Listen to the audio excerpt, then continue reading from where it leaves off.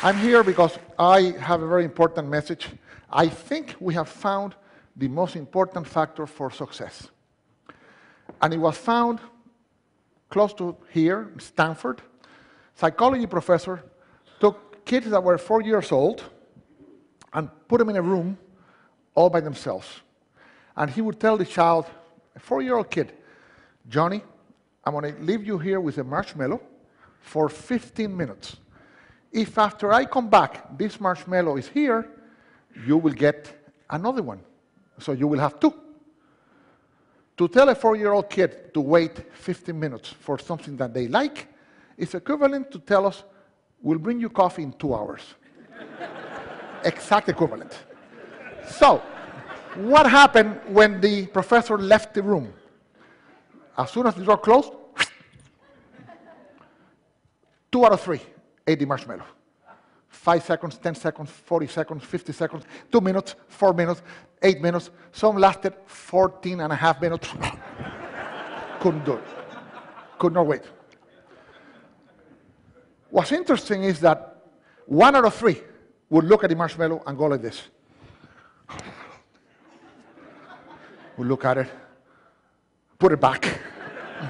They would walk around. They would play with their skirts and pants.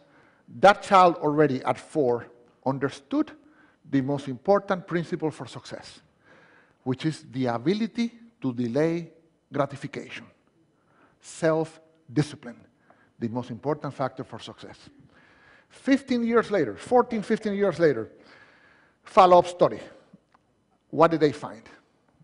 They went to look for these kids who were now 18 and 19, and they found that 100% of the children that had not eaten the marshmallow were successful. They had good grades, they were doing wonderful, they were happy, they had their plans, they had good relationships with the teachers, students, they were doing fine. A great percentage of the kids that ate the marshmallow, they were in trouble. They did not make it to the university, they had bad grades, some of them dropped out, a few were still there with bad grades, a few had good grades. I had a question in my mind. Would Hispanic kids react the same way as the American kids? So I went to Colombia, and I reproduced the experiment, and it was very funny. I used 4, 5, and 6 years old kids. And let me show you what happened. Hasta para un niño de 4 años, es atractiva la idea de tener el 100% de retorno a la inversión en 15 minutos. Sin embargo, algunos de ellos, tan pronto la puerta se cerró, se comieron el marshmallow inmediatamente.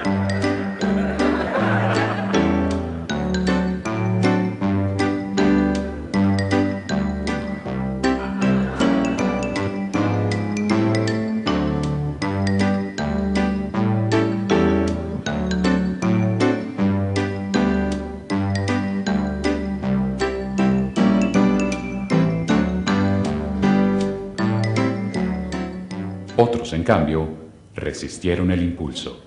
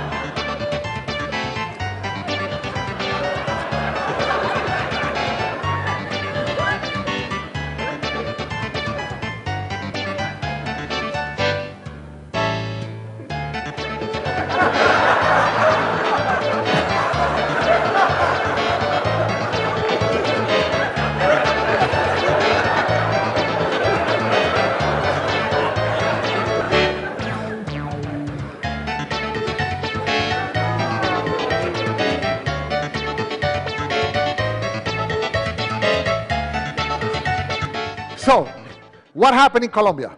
Hispanic kids, 2 out of 3 ate the marshmallow, 1 out of 3 did not. This little girl was interesting. She ate the inside of the marshmallow. In other words, she wanted us to think that she had not eaten it, so she would get 2, but she ate it. So we know she'll be successful, but we have to watch her. Okay? She should not go into banking, for example, or work in a cash register, but she will be successful. And this applies for everything, even in sales. The salesperson that customer says, I want that, and I say, okay, here you are. The person ate the marshmallow. If the salesperson said, wait a second, let me ask you a few questions to see if this is a good choice, then you sell a lot more. So this has applications in all walks of life. I end with the Koreans did this. You know what? This is so good. We want a marshmallow book for children.